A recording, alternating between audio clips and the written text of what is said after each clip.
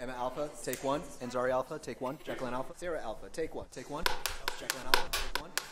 We all have the right to live safely in America, to live in a world where we don't run the risk of getting shot.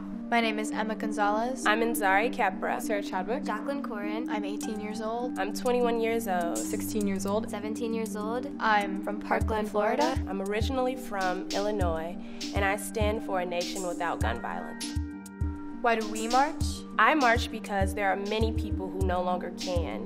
I'm marching so that generations after us don't have to. I march because this is the best way to get our voices heard.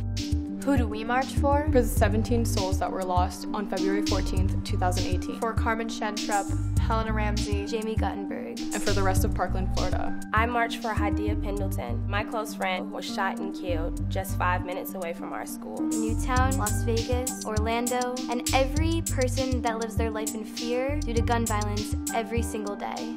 Why won't we stay silent? Because the violence that was ravaging our community needed to stop. What do we want to change? We want to change the gun laws in America.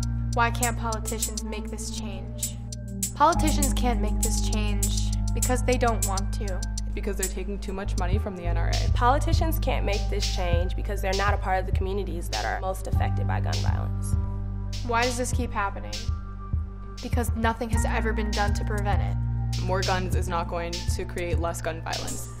Arming teachers isn't going to solve the gun problem. Look at the countries who've never had to deal with this. They've done something right, and we've done something wrong, and we're too embarrassed to admit that we've done something wrong. If you all truly want to stop gun violence, you will look at all of the different elements of it, from failing school systems to institutionalized racism, and not try to find an exception, but try to find a solution. Why are we doing this? Because it's about damn time someone did.